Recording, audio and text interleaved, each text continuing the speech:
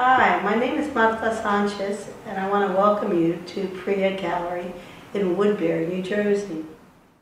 This section of the work that I am showing here at Priya consists of a new box set of prints that I created collaboratively with my friend Norma Icantu, who's a poet and a folklorist.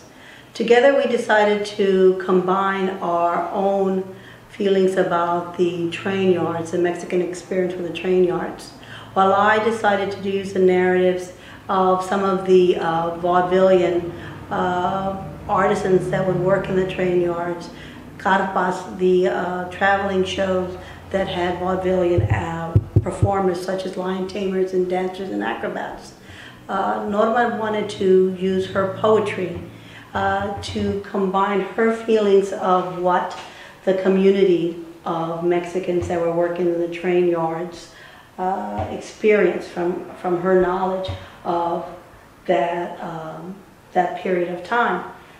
Not only just by combining the contemporary Chicana visual artwork, but also the Chicana poetry and literature that is so prevalent today. We wanted to make them aware, everyone aware of those two fine arts, and make use of the time together in having a conversation about that period of time where the Mexican Americans contributed to the United States development in the railroad.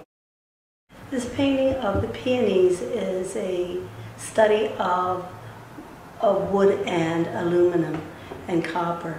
Combining these three was able to give me the ability to symbolically compare the painting of a flower, of a peony flower in the petals, with my niece's art form of ballet folklorico.